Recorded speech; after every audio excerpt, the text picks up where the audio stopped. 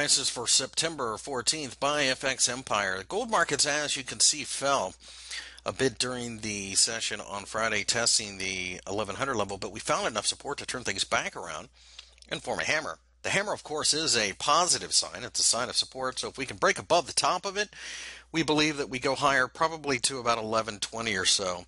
The breakdown below it is negative, but at this point in time, the only thing that we can count on is probably going to be volatility in this market. We have a lot of moving pieces around the world right now, and as a result, expect gold to be choppy at best.